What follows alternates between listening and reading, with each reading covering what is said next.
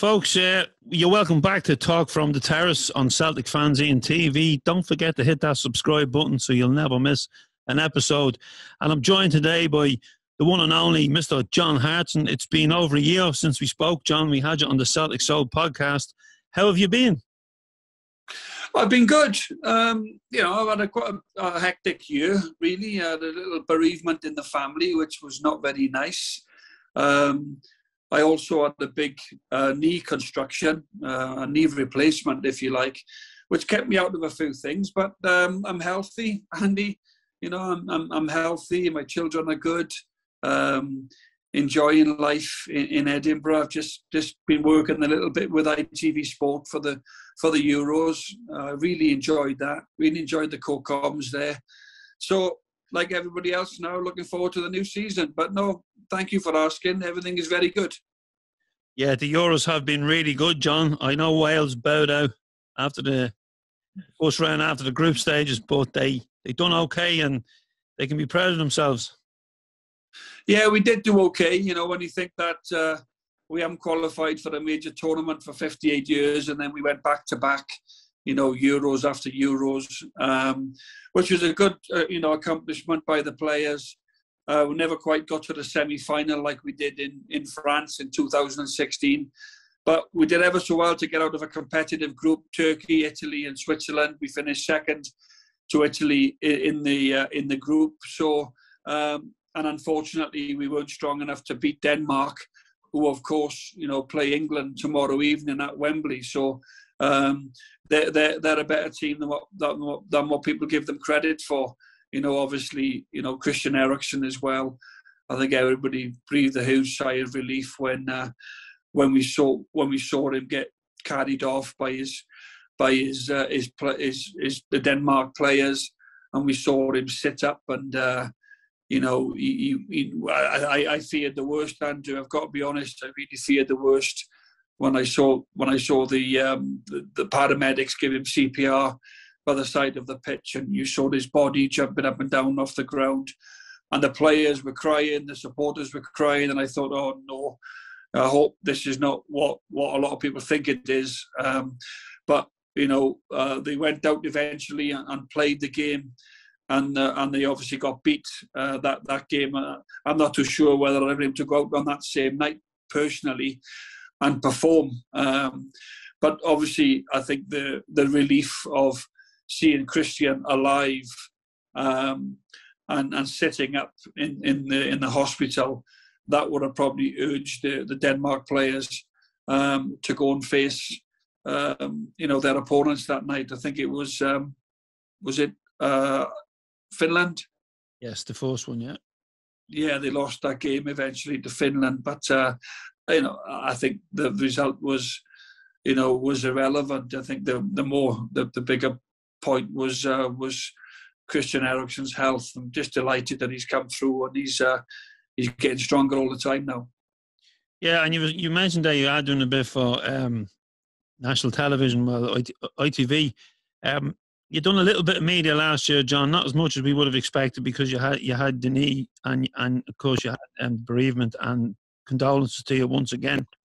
But just before we look forward to the season, when we look back at last season, how hard was it, John? From you were a player, you played with Lenny, you're in the media. You have to try and be critical when you have to be, but you're also a Celtic fan. So, was it very hard to, I suppose, be honest to yourself and to the viewers? Well, I think what I've always tried to be is honest. That's all you can be. All you can do is give your views. My view doesn't mean any more than a supporter's view. Because I played the game, and you get a little bit of respect for that. But still, supporters are very knowledgeable. They feel they have a right to sometimes vent their anger and vent their frustrations. And I'm exactly the same. I think that I was quite balanced over the whole piece. I don't want to talk too much about last season because I think we all know what went wrong. It was a pretty disastrous season. in such a fantastic opportunity as well, an unprecedented potential, 10 in a row at stake. But we failed on all fronts, right from the beginning, going out to the Champions League, qualified to Ferencvaros, and then some poor performances in the Europa League, and then not beating Rangers over the course of playing them 6 times. That's not happened for a long time, and eventually losing the league by 25 points. It was pretty much. I think it probably come to a shock to everybody, as much as myself. Really, nobody expected that. So the club have made the change. We've got a new man in charge, and I think everybody's pretty excited about the new season. I think Postecoglou has come in, Ange Postecoglou. And he looks, he got a bit of desire about him. I think he's the type of guy, he looks like he knows what he wants out of his players. I think there's a lot more to come from him, because new managers, they don't want to give everything away in the first couple of weeks. They want to get to know the players better, and they want to know what type of players that he can put the arm around, what type of players will accept the rollicking, what type of players, you can talk to honestly.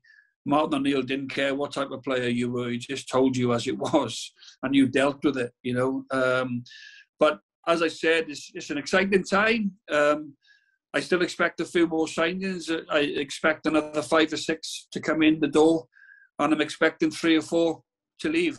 That's how I see it right now.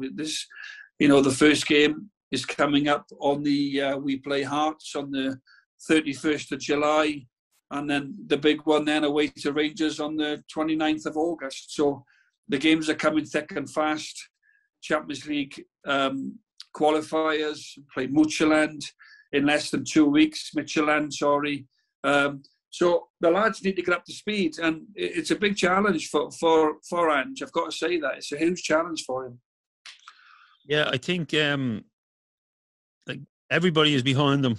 It was a long time coming for a manager to be appointment after the whole Eddie Howe saga, and it was great to have him in. He's met with the media, he's met with the fan media, he's met with the players. He's on pre-season now, so everything is in place. As you say, you're expecting signings. I think we all are. We're also expecting a few players out the door, because if the manager from last year is to be believed, there was a handful wanted away, but.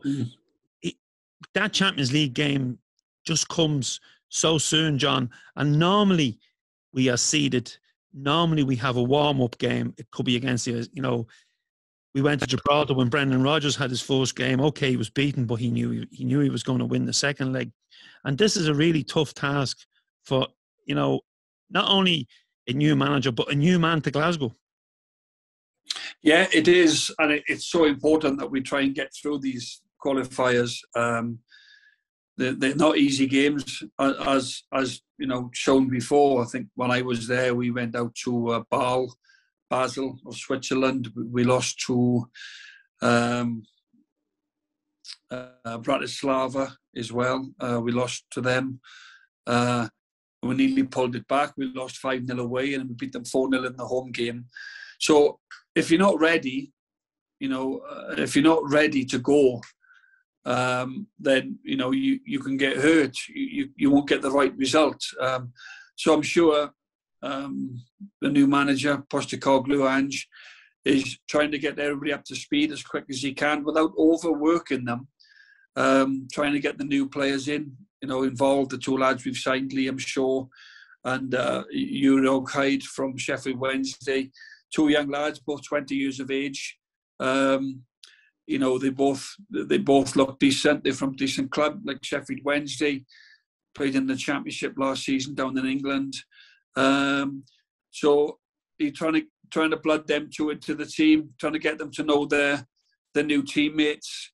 He'll be relying on 1 or 2 other senior players as well. Like Edouard, for instance. I'm not quite sure what he will do with the ones who were with the Euros.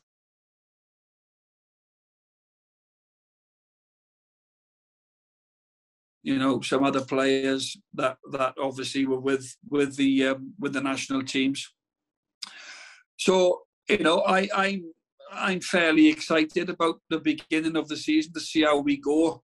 But there's no doubt about it for me, Andrew. The biggest thing that the manager has to do, and I will know this, he's an experienced manager. He's managed Australia. He's managed a top side in Japan. He's managed with the younger ages as well with Australia. Been successful, and he'll know this, that the biggest challenge he has is to go and win football matches. And to win matches, you need good players. Now, the players last year just simply weren't good enough, and he needs to have a look at that. He needs to see who he wants on board with him, who he wants to take along with him. It won't be an easy season. It'll be difficult to claw back that lead.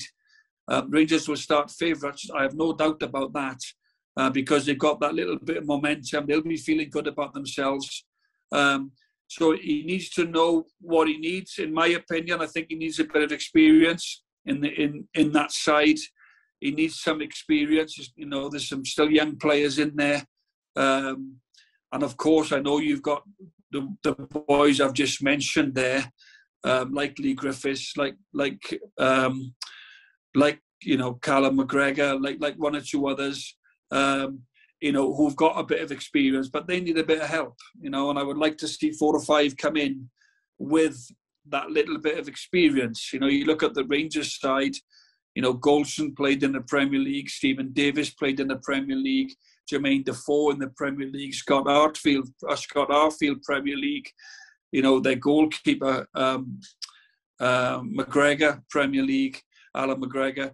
So they seem to have a lot of experience, and that can certainly help. And I feel that Celtic, although they went on this brilliant run of 9 consecutive leagues, I still feel as if experience is key, because it can help one or two of the younger players that are coming through there at Celtic. And I think that's what Ange needs to be looking for.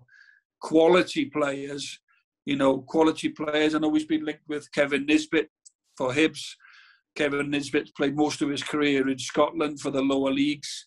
I think he got 14 goals last season, 14 league goals. So, is that a signing? Does that tell you something about Edouard? If he goes and gets another signing, he's got Ayeti, he's got Griffiths, who's just extended his deal by another year. He's got Edouard and Nisbet. He won't want to pay £4.5 million for him and not play him. So, there's an awful lot to look at, and I just hope that he can get his team set up, get some work done for them, get their shape on the pitch in terms of which way they're going to play. Are they going to play a diamond? Are they going to play 4-3-3? Are they going to play 3 at the back? Stick with a goalkeeper. Don't chop and change too much, which I think was a common fault last season. I think we chopped and changed far too much, rather than sticking with, a team that you can trust and go out there and play these players on a consistent basis. Not change the formation, not change the system week in, week out. Sometimes that's because of injuries and suspensions, but I would like to see him stick with a certain team, a certain system, get the players to work within that system, and obviously we need a good start. I do think, John, that the Champions League qualifying section, even if we were to beat Midland, it would give us immense confidence. But it's going to be a tough.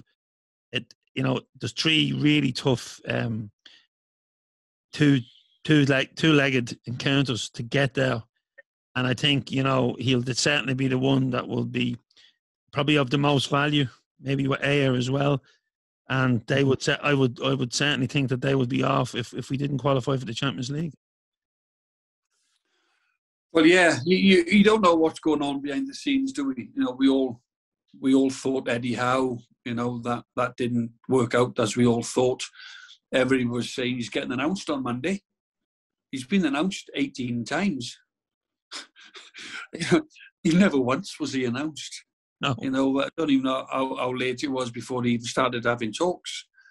And I'm hearing different things of why it broke down and everything else. And you don't really know, because we're not party to them conversations. And was it because of maybe he wanted to bring in his own staff? Was it because he was told he could only sign certain players? Was, you know, we're not really in them discussions. I've viewed one or two things, the reasons why he never took it. But again, you know, in terms of Edouard and Christopher Ajer, you know, I think it was common knowledge last season, maybe Christopher Ajer was, you know, with a year left on his contract, it would be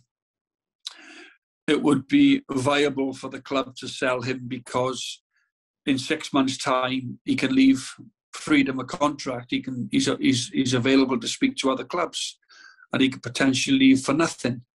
Whereas if you get a 10 or 12 or whatever £1 million bid for him now, you know, I know you lose a good player, but the club has to work that way. Can't afford to lose that type of money. And it's the same with Edouard. You know, Edouard's just felt his head got a little bit turned last season, and he never really started performing till, you know, late on after Christmas. And he's still got a bag full of goals, because he's always going to get goals. But you just think with Edouard, we would love to keep him, but you know, I think that again, if the right money comes in for him, you know, I think he was almost persuaded last season. Look, give us another year, because I think with you, we stand a great chance of obviously creating history and winning the league. It didn't happen, so you don't know where that leaves him now in terms of, you know, as his agent said, look, stay for a year last season, and then next season, then we will see what happens again. So, yeah, I don't know. I don't want to. My honest view is that 4 or 5 more will come in, and we might just need to use the funds of a couple of players, you know, to go and buy them players and to give Ange a little bit of a pot of money. Now, I know the Champions League makes a difference as well, but if you're set your heart on leaving and your agents are looking for clubs for you, then I'm not too sure, you know, whether you could say, well, I'll stay for 6 games, I'll try and get us through to the Champions League. By then, the window would have shut. I just think if these players want to go and they've got aspirations of going elsewhere, they don't want to commit to Celtic, then I think they should be looking to sell them. You know, that's my view. You want players at the club that are gonna buy into what the manager wants, gonna buy into what type of work and system he wants to play, and you need to stick to that, and you need to be committed to it. You know, it's not a club that, you know, we can't just rest on our laurels. Celtic, you know, I think a massive reaction is needed, you know, to try and claw back the title back to Celtic Park. We've been used to winning. We're not used to not winning. Everybody wants to get back to that way, and you want players that are fully committed. I'm not saying Edouard and Ajer aren't, but if they aren't, then, you know, things need to be done about that, because one way or another, they're 2 big players, so their futures need to be sorted. Do indeed, John. John, thank you so much for coming on to the show, and don't leave it another year before you come back to talk to us. And hopefully, John, now with the old vaccines in our arms, that we'll get back to meeting in the flesh instead of through Zoom and WhatsApping each other. So, brilliant, mate. Again, John, thank you so much. All right, Andy, look after yourself. Give my best to the family, mate. All the best. And you too, John. Thank you. Thank you.